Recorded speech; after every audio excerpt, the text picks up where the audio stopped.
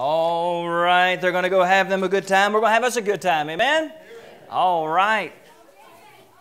Oh, they're starting their good time early. Yes, sir. I can tell you, I enjoy Junior Church. My Sunday service is the third Sunday. We always have a good time. Always enjoy. You can be as crazy as you want, and they love it. The crazier you are, the better it is. Amen? And so sometimes you got to restrain some of that craziness for you guys. At least you older guys. Amen? And but we can have a good time and back there. And I love it. I enjoy it. Been doing it for a long time, and I never get tired of it. And I just thank the Lord for it. I thank the Lord for all the kids that we have here in this church. And all the kids that we have seen grow up. It's amazing how fast they grow. And my goodness, you see them and they're young, they're in junior church, and it just boom, boom, boom. I mean, just like that. And they're grown and gone. And it's amazing. I'm glad to have a part in their life, to see them grow. And now many of them are married and kids. And look back there at Craig, and man, I'm telling you what, they boom, boom, boom, man. And got one on the way. And so anyway, I said, Brother Craig, you do have a TV, right? And he said, I do. And I said, well, you need to figure this thing out, buddy. And but anyways, are you in Matthew chapter 6? All right, Matthew chapter 6. Am I too loud? Am I good out there? Is everybody good? All right, good. We're going to look at Matthew chapter 6, and we're going to start reading at verse number 5, right on down to verse number 15. And in verse number 5, the Bible says, And when thou prayest, thou shalt not be as the hypocrites are, for they love to pray, standing in the synagogues and in the corners of the streets, that they may be seen of men. Verily I say unto you, they have their reward. But thou, when thou prayest, enter into thy closet, and when thou hast shut thy door, pray to thy Father, which is in secret, and thy Father, which seeth in secret, shall reward thee openly. But when you pray, use not vain repetitions, as the heathen do. For they think that they shall be heard of their much speaking.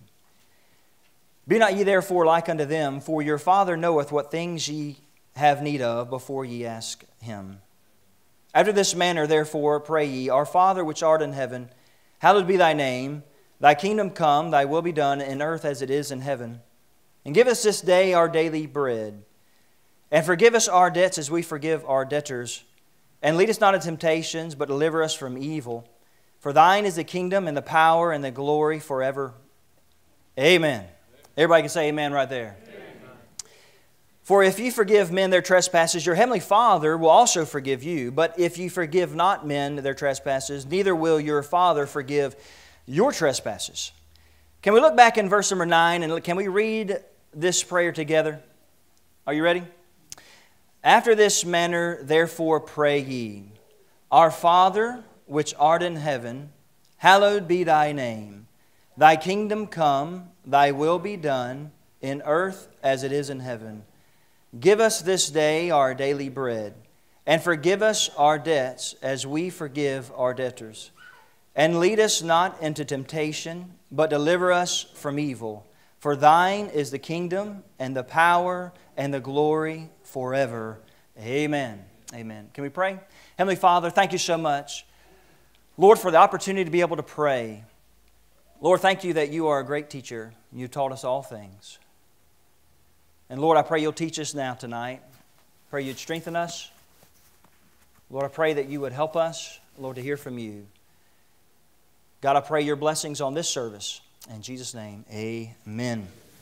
Have you ever been at the place where you're not really sure what to pray? How to pray? Brother Tim, I saw you take your jacket off earlier. Amen. Is that okay?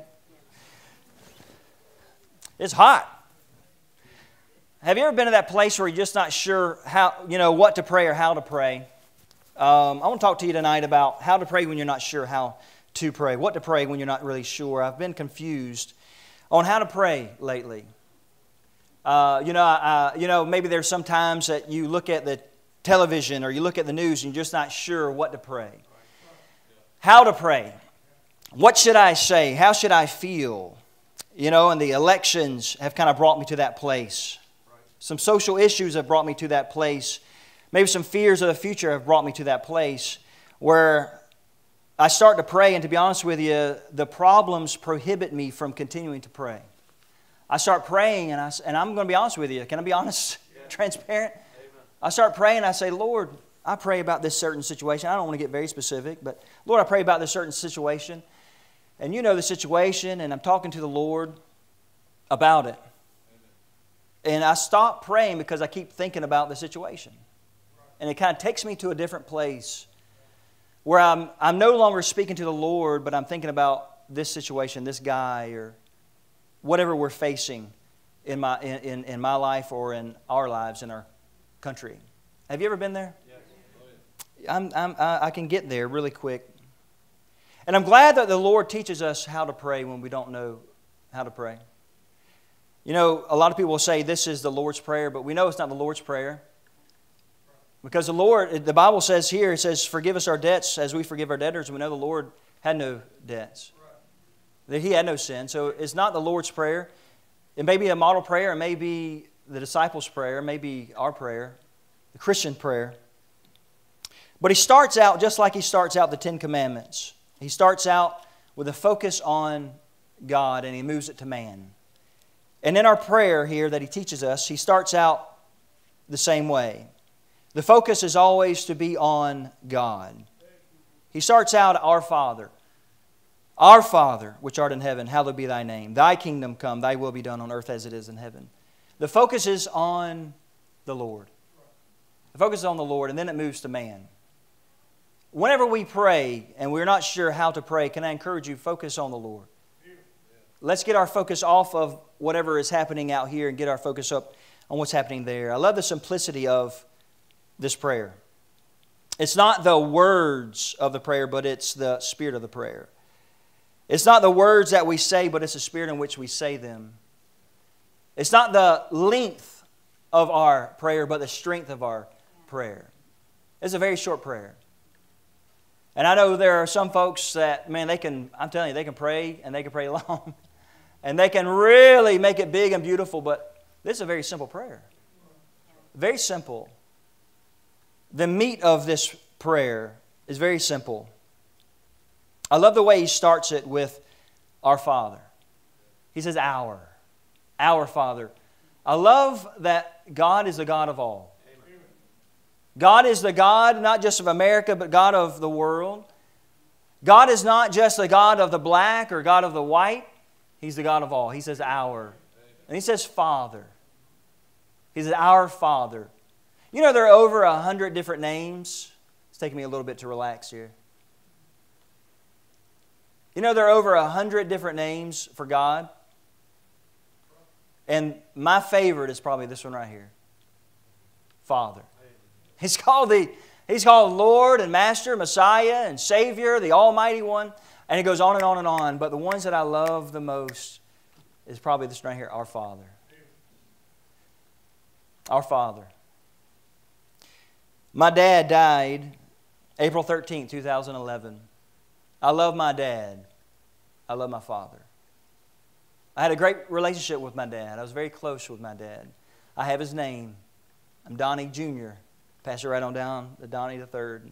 He better pass it down to Donnie the fourth. But I had a very, very good relationship with him.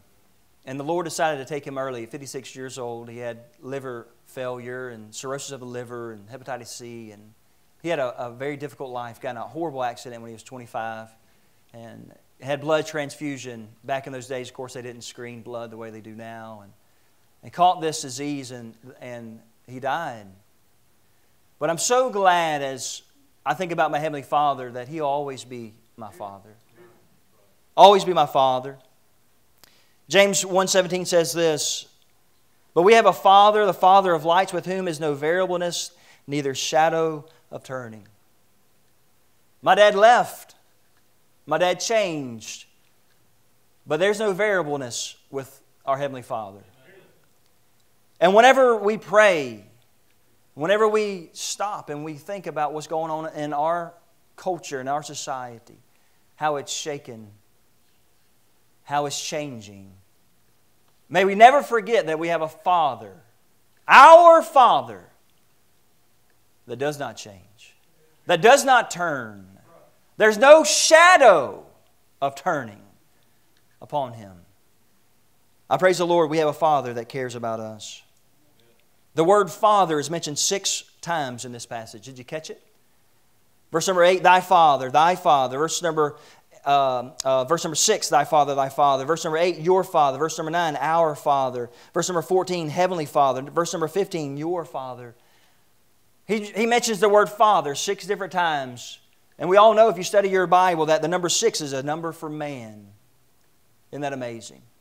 He says, hey, I am your Father. I'm the Father of all men. I'm not the Father of the birds and the sun and the moon and the water, all the things that I've created. I am your Father. I'm glad that we have a Heavenly Father tonight. A Heavenly Father that knows all things, that is not concerned, that is not worried, that is not fretting, that has no fear, that cannot feel fear. I'm glad we have that kind of Father that we can look up to. That kind of Father. I've never doubted my Father's love, and I've never doubted my Father's intentions. May we never doubt our Father's love, our Heavenly Father's love, our Heavenly Father's intention. May we have whole faith in Him. When we pray, not just understand and remember we have a Father who cares for us, but when we pray, pray for God's will over your own. Look at verse number 10, let me remind you. He says, Thy kingdom come, Thy will be done in earth as it is in heaven.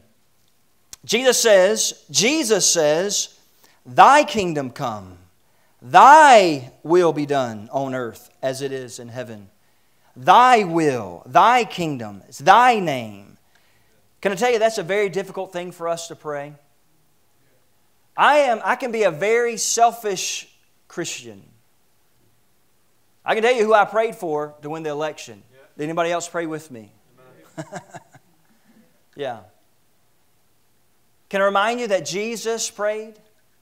He says, Thy will be done. How many believe that Jesus is in control? How many believe God's in control? Our Heavenly Father's in control? Absolutely. He is. He is. Jesus said this. He prayed. He said, Lord, if it be Thy will, let this cup pass from me. And then He said, not my will, but Thine be done. And we have prayed, and we have sought, and we have begged, and we have looked, and we have desired. And can I tell you, sometimes God's will is not our own. So do we doubt the Lord? No. We do just what Jesus did. We acknowledge His sovereignty when He says, Thy kingdom come and Thy will be done. When we say, Lord Jesus, we desire Your kingdom. That means, Lord Jesus, that means, Lord God, we want Your reign. We want You to have control over what's going on in our world. That's what that means.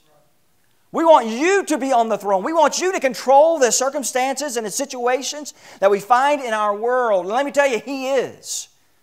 It may not look like it whenever we listen to the fake news, amen? When we listen to the liberal news, it may look like God is not in control and that the liberals are in control, but let me tell you, God is in control.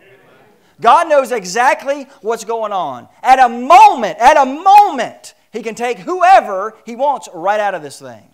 At a moment. He's done it before and He can do it again. I believe that. But sometimes when I pray, I don't believe that. Sometimes when I'm asking the Lord, Lord, do you know what's going on here? Do you know what's going to happen? Do you realize what this is going to do? Can I tell you, when we lose faith, we begin to fear. When we lose faith, we begin to fear. We need to pray God's will be done. Lord, You're in control of this thing, and have faith in the Lord. It's common for children to ask for things. I have 4 kiddos, as you know, and often they'll ask me, because Pastor gave them the idea of this, to get ice cream after service. Thank you. Thank you, Pastor. They'll say, hey, Dad, let's go get some ice cream. Sometimes I'll say yes, and sometimes I'll say no. I have one that he asked me for guns. That's all he wants. He just wants guns. He wants to go hunt and shoot stuff. Sometimes I'll say yes, and sometimes I'll say no. And sometimes they're okay with it, and sometimes I can tell they're not. Right? And it's the same way with our Lord. Sometimes we're okay with it and sometimes we're not. When God says no. But we need to have the faith to trust the Lord. To understand that our eyes are very weak and very small.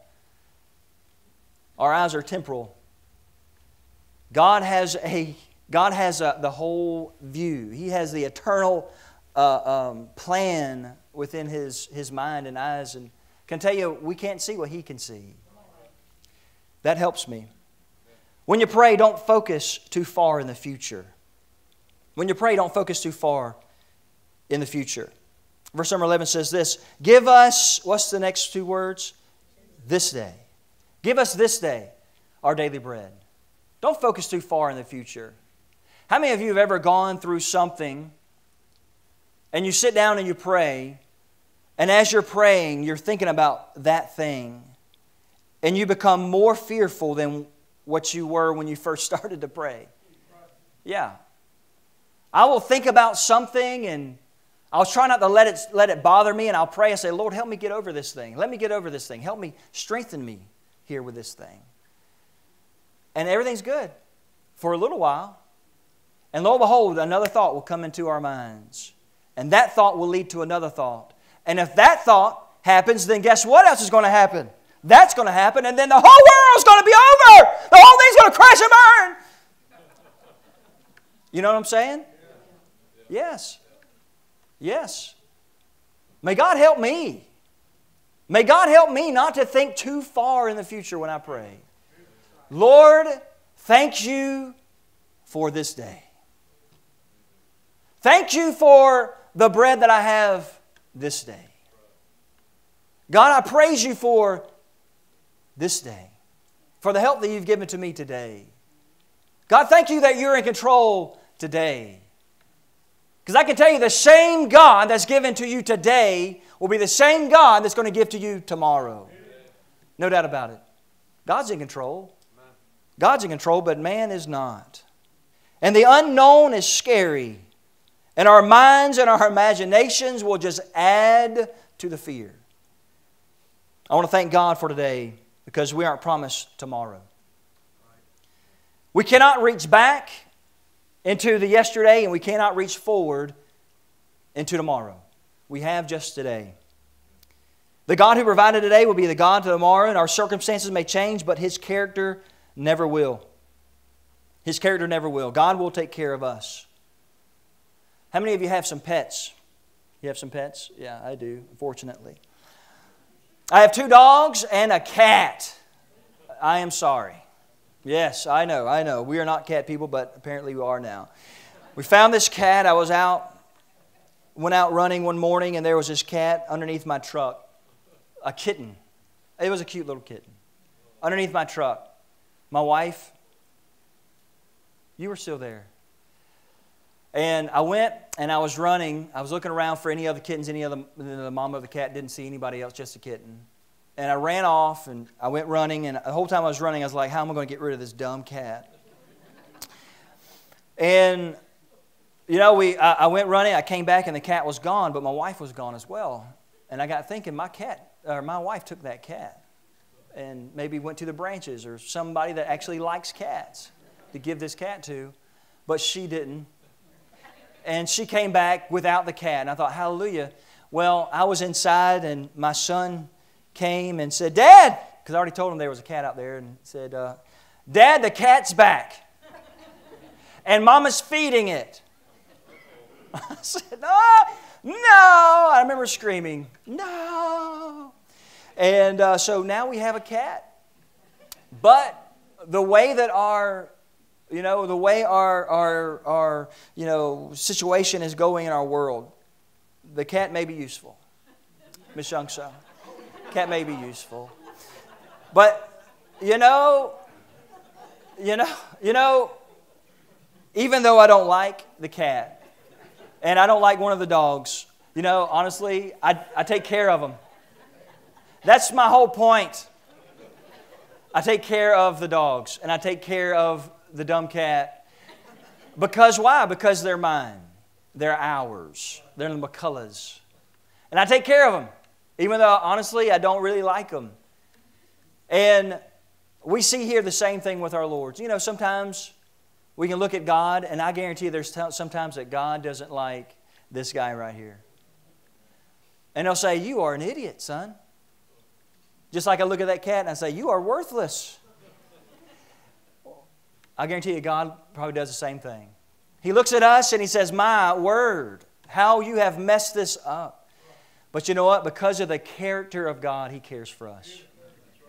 Because He loves us, in spite of ourselves, He cares for us. And so if we care for our pets, don't you know we're going to care for our children? And don't you know the Lord, our Heavenly Father, is going to do the exact same thing? Focusing on the future will rob you of today's blessing. I have a boy named Emery. I love Mr. Emery. He's over in the back. But you cannot tell Emery anything. Like, hey, son, you're going to be going over to somebody so-and-so's house come Saturday. Or, hey, buddy, we're going to go hunting this Saturday. Or, hey, buddy, next week we're going to do this fun thing. Because every day, every hour, on the hour, he's going to come and he's going to say, hey, Dad, how long until we go to so-and-so? When do we go to this place? When do we go to that thing? And he will drive you absolutely nuts. He will. And the problem with that is that he focuses on the future so much that he will neglect everything going on today. Anybody got any youngins like that? Maybe you're like that. That you'll think so much about what's going to happen or what might happen that you neglect what you have today. We cannot focus about the future so far that we neglect what we have today because it will rob the blessings. When we pray, get right with God. Look at verse number 12. He says, and forgive us our debts as we forgive our debtors. When we pray, when we go to the Lord in prayer, instead of maybe focusing on everything that's happening out here, maybe we ought to focus on what's happening right here. Maybe we ought to look a little closer on the inside than looking on the outside. Maybe if we examine and say, Lord God, is the problem me? Lord, is the problem me? Is it that I need revival? Is it that my love is not as strong as what it once was? Maybe instead of looking at the world's problems, we look at our problems. And we get right with the Lord. Maybe we spent more time seeking repentance in our prayers than we do seeking rewards, God would do something. Martin Luther said this, keep short accounts with God. You know what that means? Hey, when we pray, don't let anything reside on the inside that's going to hinder the blessing of God. Keep short accounts with God. We cannot have strong earthly relationships when our spiritual relationships with God is weak. Number 5, ask God for direction in life and victory over sin. Verse number 13 says this, and lead us not into temptation, but deliver us from evil. Now, whenever you look at that verse, to be honest with you, that verse, it seems like God, would lead us to tempt us. Doesn't it sound like that? Let me read it to you again. And Jesus is saying, hey, this is the way you should pray. And lead us not into temptation, but deliver us from evil. It sounds like this verse is saying God would lead you to tempt you. How many of you know that is not right? Say amen. That's right. We know that is not right. Why? Because if we compare Scripture with Scripture, we see that's correct.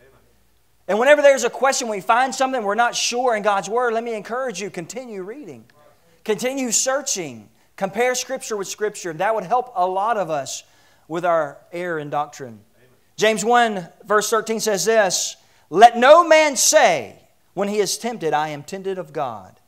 For God cannot be tempted with evil, neither tempt He any man, but every man is tempted when he is drawn away of his own lust and enticed. Then when lust hath conceived, it bringeth forth sin. And sin, when it is finished, bringeth forth death. Now here's the thing. God cannot tempt us with sin, the Bible says, but God can test us.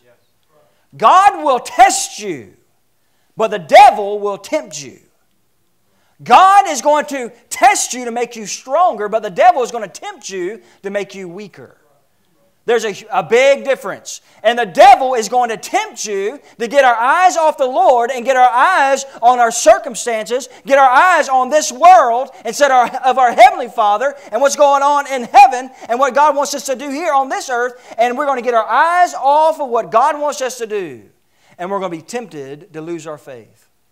We're going to be tempted to gripe and complain. We're going to be tempted to lose faith and to fret and to be anxious, instead of putting our faith and trust in the Lord.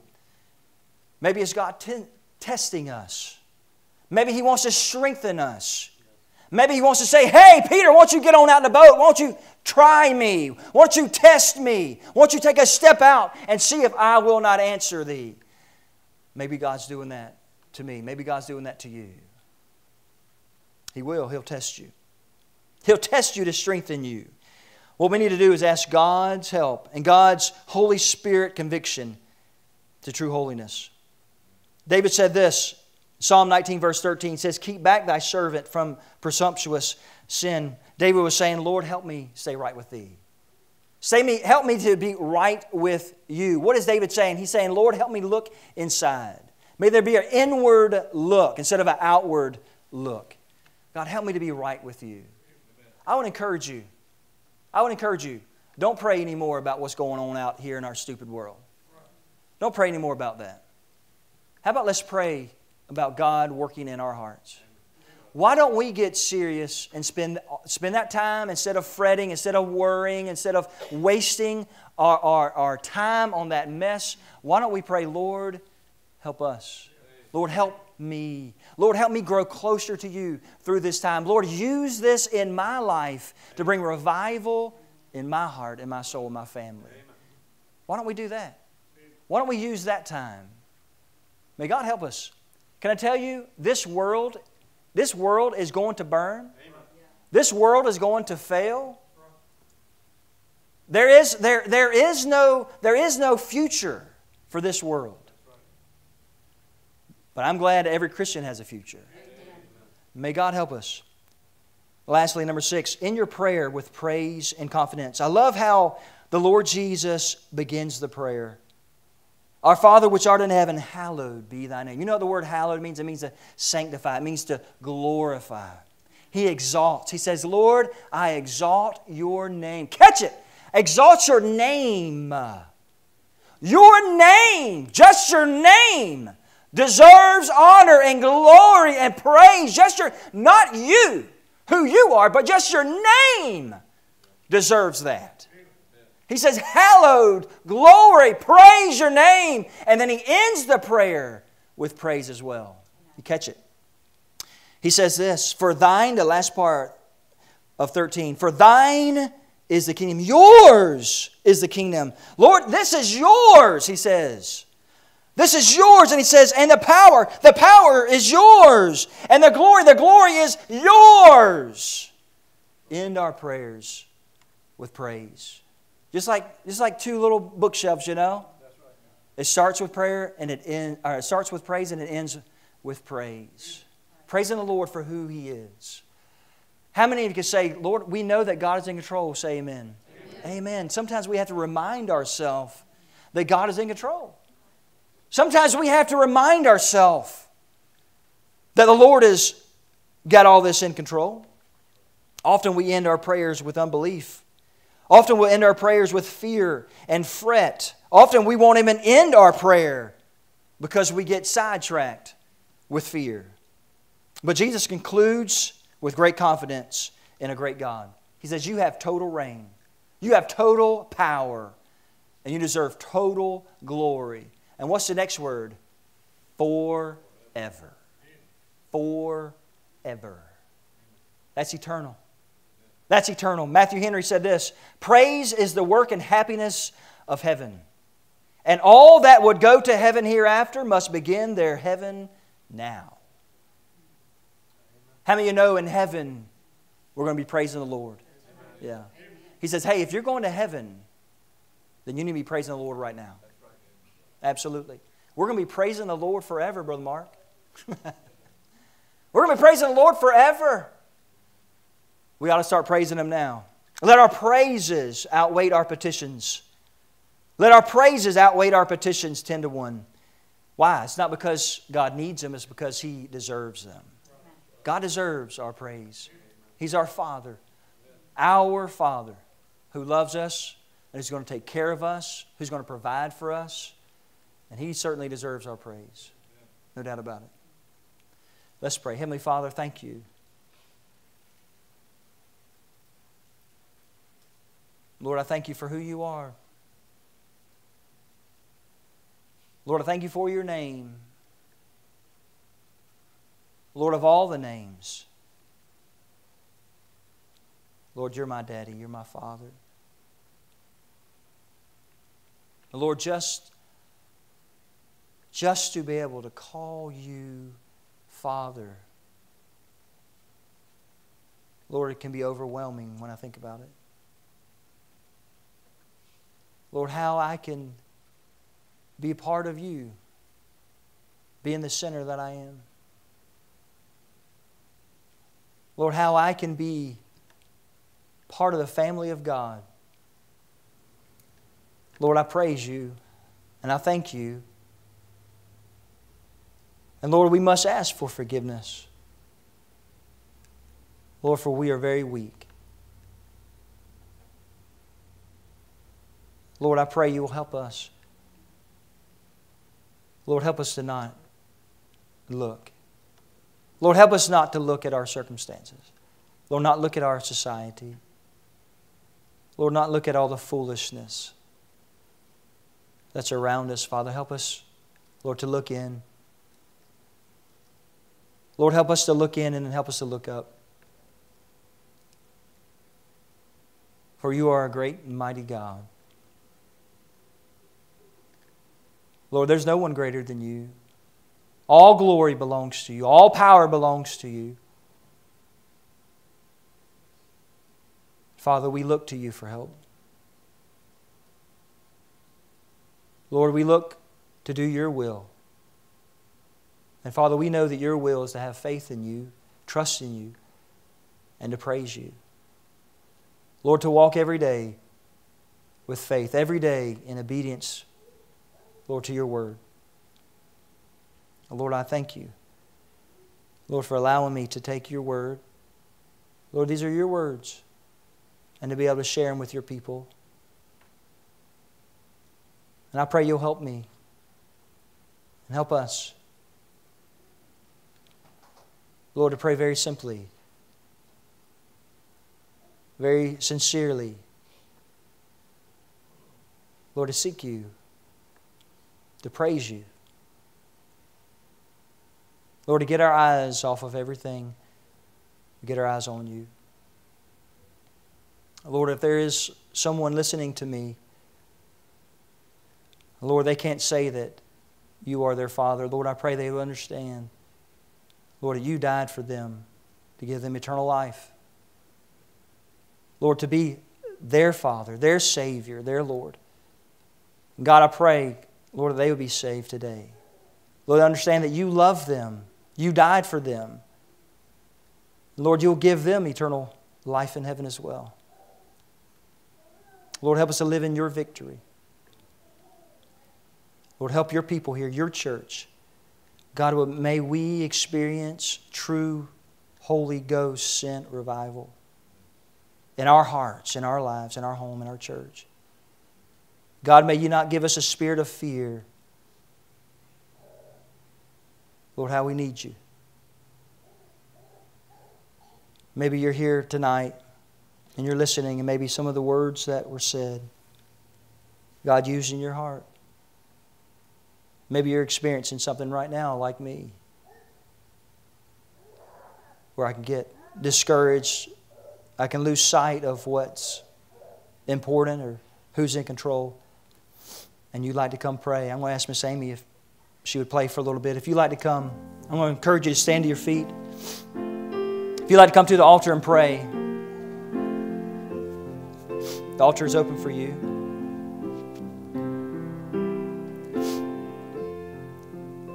Let me encourage you to pray as Jesus showed us to pray.